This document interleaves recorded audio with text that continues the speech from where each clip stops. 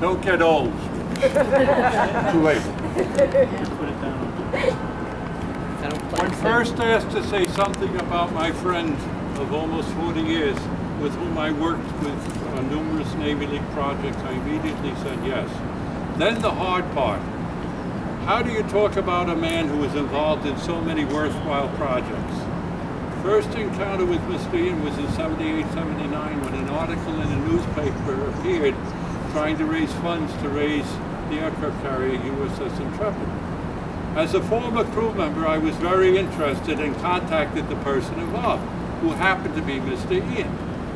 Was invited to a meeting held in a local bank at night on Long Island and met what turned out to be the original company trying to save it, which was Odysseys in Flight.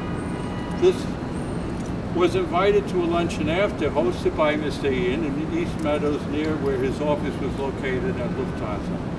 Thus began a relationship that lasted all those years on Intrepid and Navy League projects. A key day that helped save the ship was the day that Dick Shortway, who was then editor and CEO of Vogue magazine, hosted a power breakfast attended by wealthy and influential businessmen to raise interest and funds to bring Intrepid to New York. At the breakfast was a quiet, shy businessman wearing a suit and a New York Yankee baseball cap. Oh boy. He's talking here. Mr. Ian befriended this man and told him what we were trying to do. A day later, this man called Mr. Ian at home and told him that he was interested. Within the first week, he sent a check for $25,000 for publicity to get things started. By the way, this man's name was Zachary Fisher. After 3 years of hard work, Intrepid opened in August of '82, and Mr. Ian became the first president from '82 to '84. The museum bought him a car. It was Jim only wanted a small four-door Oldsmobile Cutlass. He was an unpretentious man. To give you an idea, I know I saw that car 20 years later, so he kept it. To launch the fundraising drive, the U.S. Customs House was chosen as an ideal site. Mr. Ed Coyne was in charge of the Customs House at the time, and he approved the usage for a nonprofit organization. By coincidence, Ed Coyne was a former crew member who not only served on the ship in World War II, but he was also a plank owner. Mr. Ian loved his family, and they loved him. During the course of the years, I spoke with his daughters many times, but never met them until the funeral. Another project that Jim Ian was involved in was saving the John Brown. He was heavily involved in that. That was a ship that was sitting here on the west side being used by New York City high school students for years. And he was involved in that. Well, today the John Brown sits in Baltimore, Maryland as a museum and a ship, and it's still active today. James Ian was a true friend, and I'm proud to be considered one of his. Jim Ian was a World War II pilot who flew in the Pacific. Although he never took off and landed on Intrepid, his carrier operated with our task group. After the war, Jim Ian joined the Civil Aeronautics Board, which later became the FAA and advanced through the ranks. After leaving the FAA, he joined Lufthansa in their headquarters in East Meadows. When the World War II aircraft Avenger came to Intrepid, Jim was instrumental in getting then Vice President George Bush to dedicate the aircraft to the museum. Bush was a World War II pilot who flew Avengers and was shot down in an Avenger picked up by a submarine, the Finback, which saved his life. In closing, I want to end in what I believe he would have really loved, the Navy hymn, Eternal Father. I don't know if you know it or not, but he was in the Navy chorus or something when he was in the Navy.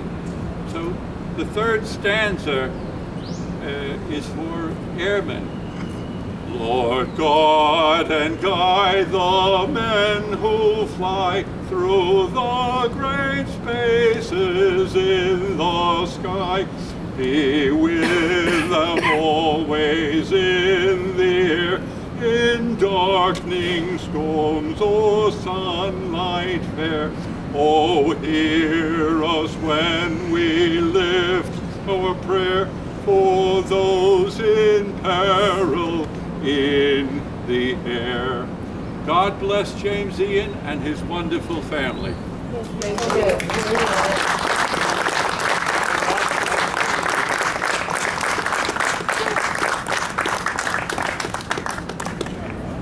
We have Mr. Ian's daughter.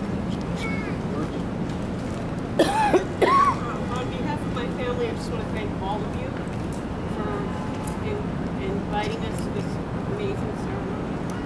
My father was very proud to be made an honorary crew member, and he wore his cap very proudly wherever he went. Thank you so much.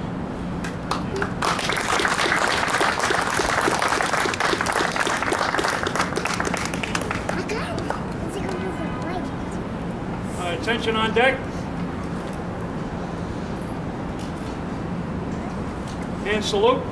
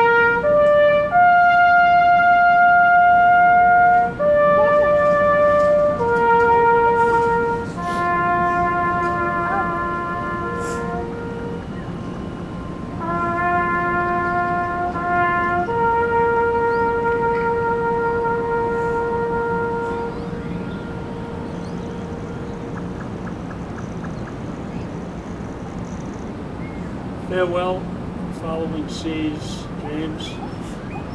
Godspeed. Attention on deck. Lieutenant J.G., United States Navy, departing. 2. Thank you. Thank you. Thank you.